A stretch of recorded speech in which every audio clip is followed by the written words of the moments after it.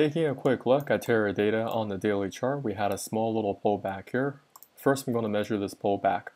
This pullback is $8.89, and we do have some other pullbacks on this chart. They're very similar. This one's $8.35.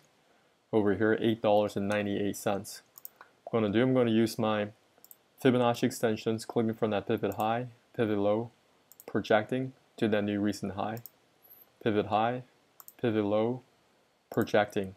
Next, I can use my Fibonacci retracements, pulling from that pivot low to pivot high. We do have a 786 that is in conjunction with the symmetry support work that we just did. Jumping on the hourly chart, price is currently barely holding against that 200 moving average on the hourly. So just be patient with this one. Make sure if you want to go long, it commits itself to the upside above that 200. On the hourly chart, we also had a trigger to go long.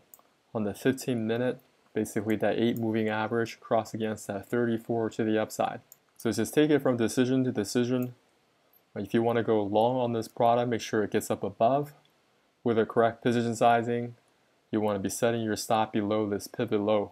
In case that TERADATA goes against you, you just take a small loss and move on to another chart. If you'd like to learn how to find high probability setups using Fibonacci analysis, check out my course in the descriptions below. If you haven't subscribed to our channel, subscribe now. Hit that notification button, trying to get to 1,000 subs. We go over cryptocurrencies as well as US equities.